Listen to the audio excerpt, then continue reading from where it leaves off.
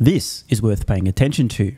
An article on Barron's from Al Root, who's been covering Tesla for years, doing his best to remain fairly neutral, clearly not a fanboy, or a hater, maybe somewhere in the middle. Here's the headline. I tested Tesla's new full self-driving software. What I thought after more than 1,000 miles. And the subline, the car drives like a pretty good driver that doesn't know everything.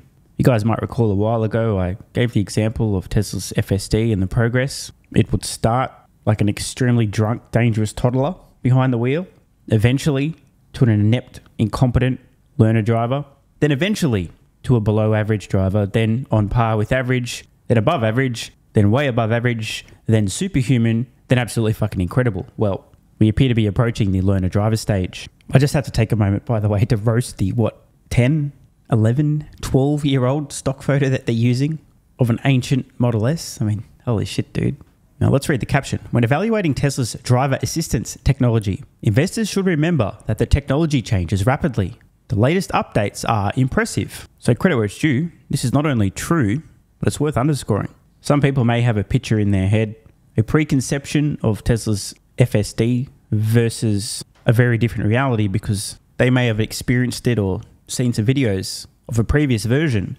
And they may now assume that it's static, it doesn't get any better, it's locked in time. That's not the case. As Al points out, it is improving rapidly. And he goes on to say, the latest updates are impressive. So into the article. I tested Tesla's latest full self-driving software. It's gotten a lot better.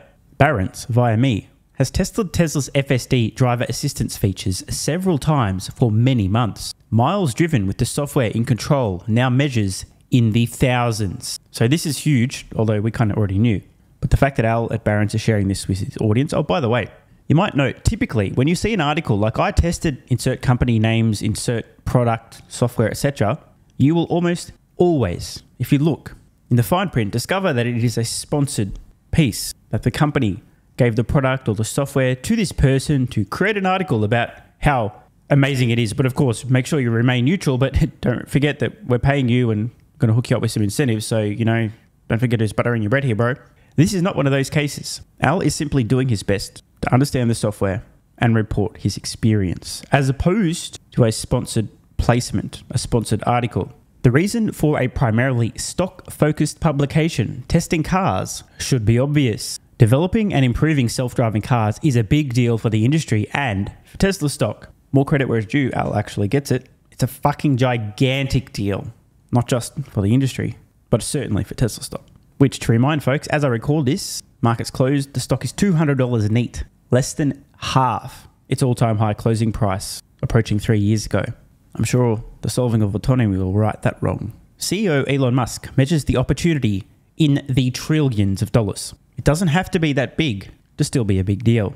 Thank you, Captain Obvious. In the first test, circa 2023, by the way, just to make sure everyone understands, I'm recording this in 2024, so last year, not very long ago, I said FSD drove like a mash of a teenager with a learner's permit and an octogenarian, like my dad who prefers caution no matter how everyone else is driving around him.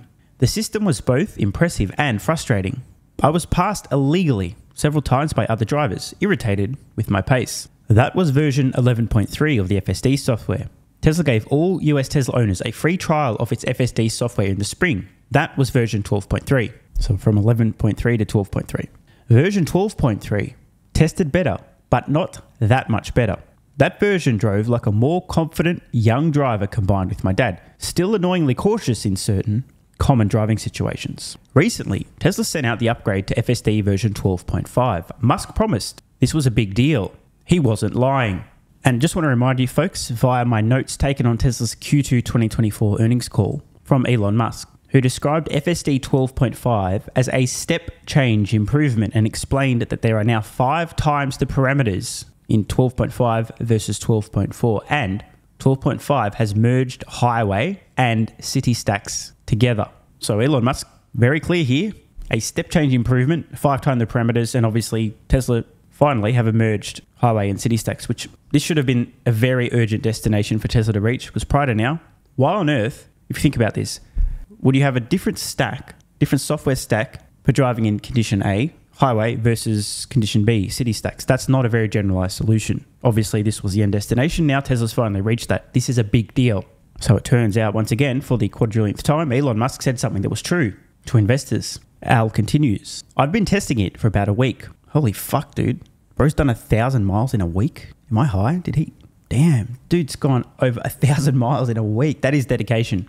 Now the car drives like a pretty good driver that doesn't know quite everything. Now I'm just going to say this again. Now the car drives like a pretty good driver. The caveat, of course, doesn't know everything. Like a pretty good driver. It's not perfect yet, but talk about some real world AI. Like a pretty good driver.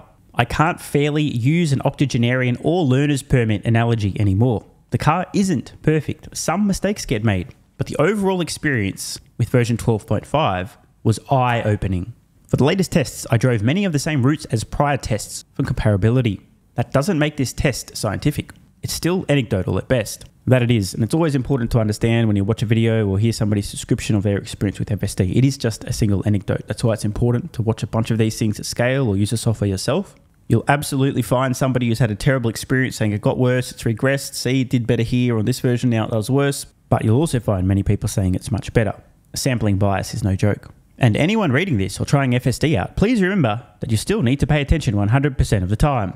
Thank you, Captain Obvious. Geo, I really wish Tesla had have made that obvious. Oh wait, they did. Thanks, bro. We know. The driver is still responsible, as Tesla's disclosures indicate. My selected routes aren't simple. My town, like many others, has many frustrating traffic patterns, and I wasn't easy on the car, driving into rush hour traffic amid summer roadwork and lane closures. The car simply drove way better than in 2023 and early 2024. Compelling insight into Tesla's rate of progress. Not a little better, way better. It handled stop signs and oddly shaped intersections that used to trip it up. As for mistakes, the car left me too far into a frankly brutal local intersection on an unprotected left turn after a light went from green to yellow. This was annoying, but represented no danger. I had to make a late left turn as I got honked at a lot. So it sounds like the car was being overly cautious when the light went from green to yellow, and instead of doing what a human would do, and we all know what that would have been, right? Just fly through on the yellow, took a very cautious approach and just stopped like a little bitch. Not dangerous, but embarrassing. FSD also appears to struggle with signs banning right turns on red lights, and it didn't know what to do with a rush hour traffic officer instructing me to make a normally illegal turn. I had to take over. Taking over in Tesla parlance is called an intervention. For me, the number of interventions was down with version 12.5, and the number of drives with 0 interventions was up. So again, there are people today who have no idea how much progress Tesla has made. 0 intervention drives are becoming the norm. Now just think about that for a moment. The fact that there are any examples of Tesla vehicles driving end to end without a single intervention is proof of concept that robotaxis are just around the corner. Combine that with Tesla's rate of progress, and if you have a brain, it's inevitable. You know what's about to happen. FSD works well, but I still had to park the car in a commuting lot and turn it into my driveway. I don't know how difficult it is for Tesla to navigate three-point turns and parking lots at very low speeds. Now, just for the record, in terms of autonomy, the actual least important thing for Tesla to nail is parking at your destination for obvious reasons, right? Because if you're dropping people off, the vehicle doesn't need to park, it just needs to stop so they can get the fuck out, right? Tesla obviously prioritizing this, the bottom of the pile, as it should be. Along with mistakes, there were surprising successes. The car left a space for a person turning left out of a retail establishment while I waited several cars back in rush hour traffic at a red light. FSD was unexpectedly polite. Guess that's what happens when you train the software on good, polite human drivers. I got away from the appreciative driver. The car deserves the credit. What a moment. The reaction of passengers in the car is telling. Some don't like it, essentially demanding I maintain full control. FSD makes them nervous for no other reason than it makes them nervous. This would be the extremely anxious warrior type people. I know many of you are listening in the audience. Others are blown away, impressed by what the car can do. Those views mirror investors' thinking. Some believe that Musk chronically overpromises and that truly self-driving cars are years, if not decades away. Some see version 12.5 and believe wholeheartedly that robotaxis are just a step away. What's important for any investor to remember is that Tesla stock is largely about FSD right now. And bears shouldn't get too hung up on EV deliveries, by the way. I agree. I'm not even going to get started on this, but it's so fucking funny. The mind-blowing shit Tesla's doing with FSD, and everyone's like, oh my god, gross automotive margins, Tesla deliveries, oh. Other investors, marveling at Tesla's rising PE ratio, while year-over-year earnings decline, should remember that billions of Tesla stock's market value is represented by FSD potential. Hey, the dude's right. Tesla bulls should probably realize that while impressive, few of us, if any, have the expertise needed to judge when the FSD self-driving tipping point, the full self-driving tipping point will be reached. And this is absolutely true, by the way. No one knows when it's going to happen. That's irrelevant though. What matters is, will it happen, and will Tesla be first, and do they have an unassailable lead? If the answers to those two questions are yes, well, that's all you really need to know. Tesla will try to explain when the tipping point will come when it hosts a Robotaxi event on October 10th, along with showcasing the technology. That event should include a physical Robotaxi to look at while detailing a Robotaxi business model. I mean, the business model is going to be pretty simple, right? We already know what this is going to look like. Tesla operates their own fleet. Consumers can add their vehicles to the fleet. In that case, Tesla take a cut of all fares. In the case of the vehicles they produce and maintain themselves, they take all the cut because they're their vehicles. Charge per mile. I mean, hello. Use the Tesla app to hail one. There's the business model. So quite an insightful article here. Good on Al for actually spending the time and the money to test this stuff out. Dude drives 1,000 miles in a week. That is dedication. And when even folks in the media are reporting that they are extremely impressed with this software, with indications of rather human-like behavior, including being polite and letting somebody through during peak hour traffic. All signs point to autonomy being just around the corner. Want more content? Early access? A bunch of perks? Click the links in the pinned comment.